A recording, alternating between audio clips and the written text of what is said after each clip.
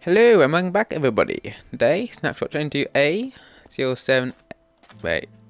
Hello and welcome back everybody. Today, Snapshot 22W 07A has been released. And let's get into it. So, start off with a technical change. So biome tags are now used to determine which biome a structure can generate in. So if you look up here, see, for example, desert temple. So I'm assuming that means you can actually, with a mess of biome tags, you could make things spawn when they shouldn't be spawning, I think. Fix bugs in 22W07A. Don't know why I said that. Glass blocks can generate underwater.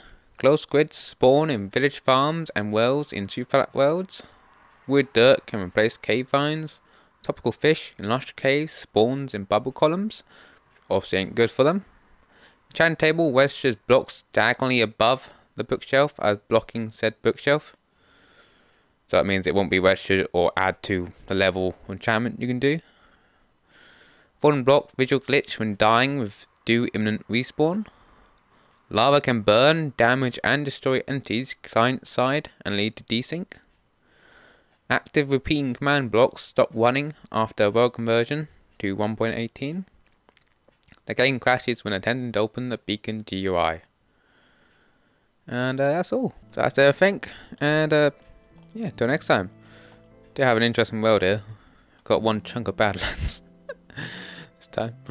Anyway, see you next time. Goodbye.